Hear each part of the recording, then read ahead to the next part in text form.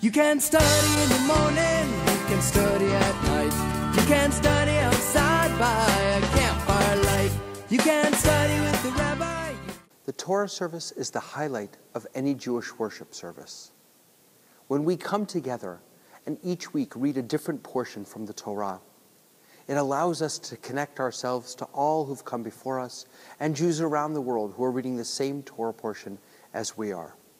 In this video, I want to show you all the different ways that you can participate in the Torah service, from holding the Torah to having an aliyah, saying the blessings of the Torah, to lifting and wrapping the Torah. When it's time to participate in the Torah service, you'll be coming up to the bima. How do you get up to the bima? You walk, of course. But you know, we Jews, we like to sanctify everything that we do. And so even coming up to the bima has a certain way that it's done. Traditionally, you approach the bima, the raised platform, from the shortest route possible. That's a way to indicate that you're eager to come up, you're eager to participate. And then when you leave the bima, you leave from the longest route possible, indicating that you wish you didn't have to go. Once you've come up on the bima, we take the Torah out of the ark. When we lift or carry the Torah, we hold it on our right shoulder. The reason for this is that tradition teaches us that wisdom is associated with the right. Since the Torah is our greatest source of wisdom, we always hold the Torah on our right shoulders. For me, it's most comfortable to take my right hand and place it underneath on the wood to hold the Torah, and then I can walk around and share it with all the people in the congregation. When I do walk around, I want to make sure to give people the opportunity to touch and kiss the Torah. Then I bring it back up to the bima, and it's time to start reading. With the Torah on the table, we can undress it by taking the cover off, and then the chagura, the belt. We'll be using this a little later on. One of the things that's important to remember about the Torah is that it's written on a special parchment, with a special quill pen, and a special ink. And it takes up to a year to write a Torah, and many tens of thousands of dollars. So it's important that we not touch the letters with our hands or our fingers.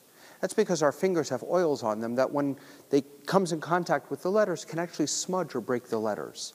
That would render our Torah unusable. So instead, we use a yad, a pointer. When you come up for your aliyah, the person who's reading the Torah will point to you with the yad where in the text we begin. When they point to the spot in the Torah, take the chagura, the belt, or the corner of your talit. Touch the spot, give it a little kiss, roll the scroll together, hold on to it, and begin the prayer. Here's a quick way to remember. Touch, kiss, roll, hold, pray. Here are the blessings to say over the Torah. Baruch hu et Adonai hamvorach. Baruch Adonai hamvorach leolam va'ed. Baruch Adonai hamvorach leolam va'ed. Baruch ata Adonai Eloheinu melech haolam asher bachar banu mikol ha'amim v'natan lanu et torato. Baruch ata Adonai noten haTorah. After you say the blessings, the Torah reader will open the Torah and begin reading. You can help by holding on to the Torah as the reader chants. After the reading is done, take the chagura or your talit, touch the spot again, kiss, roll, hold, and pray. Here are the blessings for after the Torah reading. Baruch ata Adonai Eloheinu melech haolam asher natan lanu torat emet v'chaye olam nata b'tochenu. Baruch ata Adonai noten haTorah.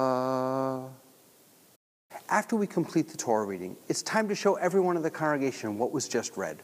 This is called Hagbah, or the lifting, the raising up of the Torah.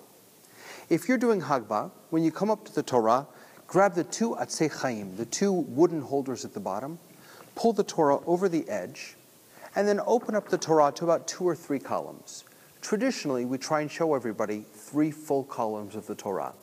Using the edge of the table as a fulcrum, push down and lift up, turning around to show everybody what was just read from the Torah.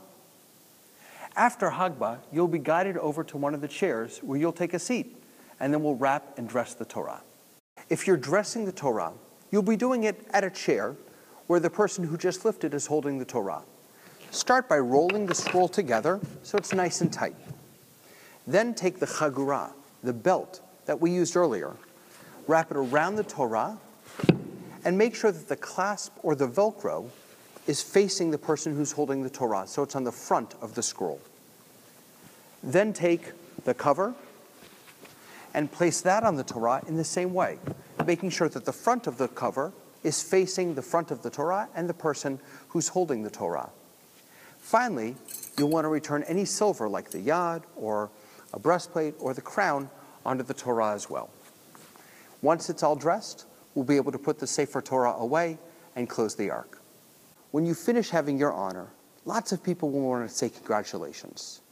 But rather than say Mazel Tov, when you come off the bima, having been so close to the Torah, instead we say Yishar Koach, may your strength increase.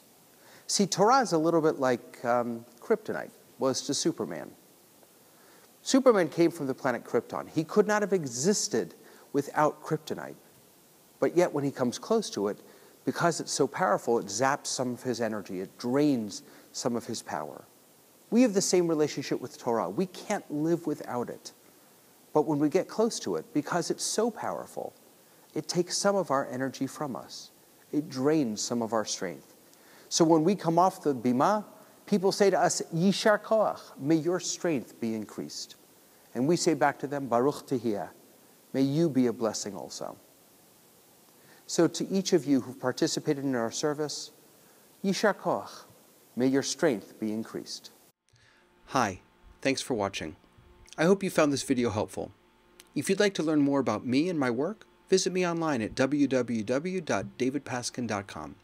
If you'd like to learn about my community, Temple Beth David in Palm Beach Gardens, Florida, visit us online at myjewish.community. Have a great day.